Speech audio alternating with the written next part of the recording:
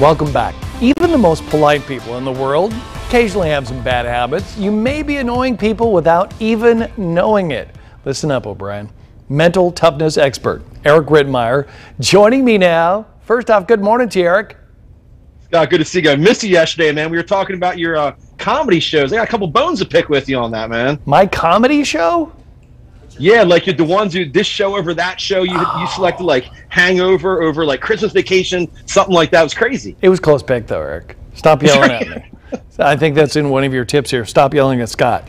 Anyway, you have 5 habits to share that people should break immediately, and the first one is kick the approval addiction. What do you mean by that? Although I think I got an idea.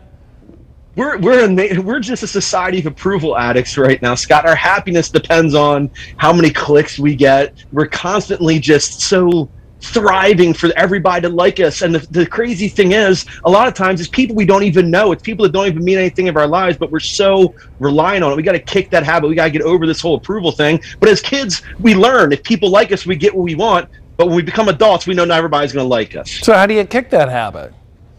Well, you have to get used to realize that not everybody's going to like things about you. Something that is great qualities, like you and I have some amazing qualities, right? We probably annoy lots of people, but we think we have great qualities. So it's about realizing not everybody's going to like everything you do, and that's okay. So real life is what you're saying. All right. Stop getting so easily offended. What happened to the old sticks and stones thing? Remember that? Wait, we can't say that. Did you say stones? You can't say stones, Scott. How dare you say stones? Good point. Yeah, it's one of these things, right? Everything upsets us. It's this outrage culture, right? It's like we have to microanalyze every single thing somebody says. Let's look at the intention behind it. Obviously, people say things that are bad, that are wrong, they shouldn't say. But if there's no ill intention there, just relax. It's not that big of a deal. Don't get so easily upset about everything. Yeah, we're not talking about bullying. We're just talking about normal day life and stuff like that. Which leads me to the third one, which I didn't know what you meant when I first read it. Do not leave people unopened. What do you mean by that, Eric?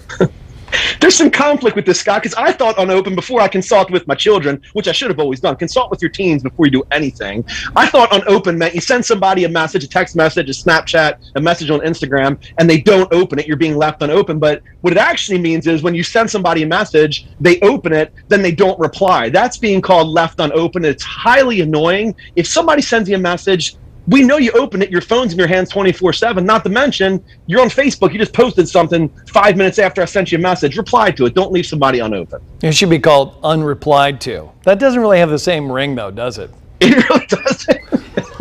No, I'm not even sure it's good grammar. All right, number 4, stop being late. That is a big pet peeve of mine. Every time I went golfing with Jim O'Brien, he was late. That is not true. Poor Jim. I hope he was a good golfer. Drive for show, putt for dough. He's a terrible I'm not a golfer, but I heard that term. Terrible golfer and late. In this day and age, Scott, right, we have like Waze, we have all these apps. We can put an address into our phone and it'll tell us within 2 minutes what time we're going to be there. Show up on time. It tells the other person you respect them. Being late is so annoying. Everybody does it. We're getting horrible at this. I know I'm always late because of my hair. Put it in your app. Be there on time. It's not difficult. All right, last one. We don't have much time for you to compliment me. So stop begging for attention.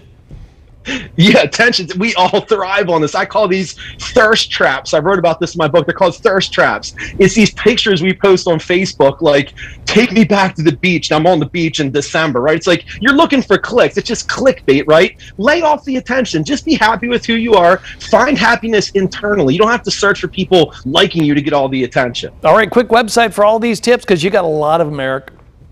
Sure do, Scott. Thank you. It's mentaltoughnessspeaker.com. Awesome seeing you again. Thank you. You as well. The emotional Marine and the fun Marine. Eric, thank you. Jess, over to you. Love that energy this morning, Scott. Thank you.